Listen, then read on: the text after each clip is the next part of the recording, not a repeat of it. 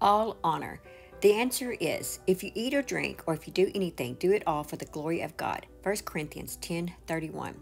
Glorious God, I offer you access to every part of my life today. You are my sustainer in every circumstance of life.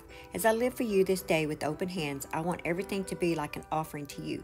Nothing is wasted when you're in it. When I go to the bank, I will do it for glory. When I go to the grocery store, I will give thanks for the provision for food. When I play with children and talk with friends, it all matters.